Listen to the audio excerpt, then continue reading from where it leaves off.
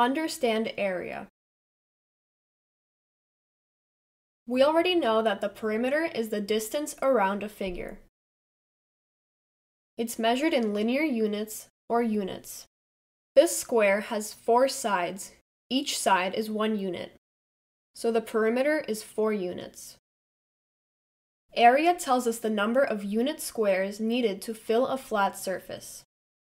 A unit square is a square whose side length is 1 unit. It has an area of 1 square unit. Let's take a look at an example.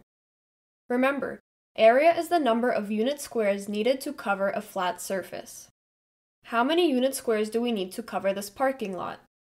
Let's lay them out and cover the parking lot.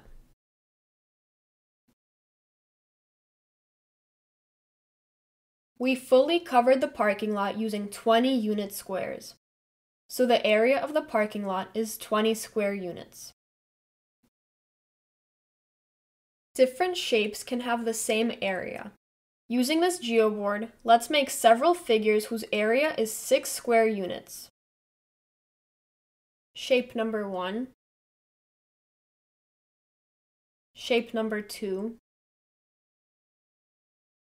shape number 3, shape number 4.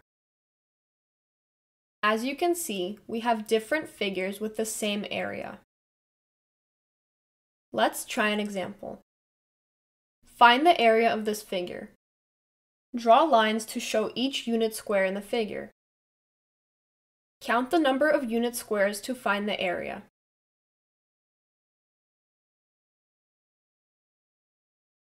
The area of the shape is 27 square units. Let's try another example. Find the area of this figure.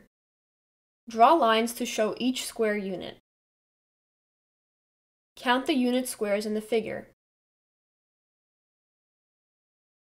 The area of this figure is 22 square units. If you thought this video was helpful, please leave a like. For more videos like this, please subscribe.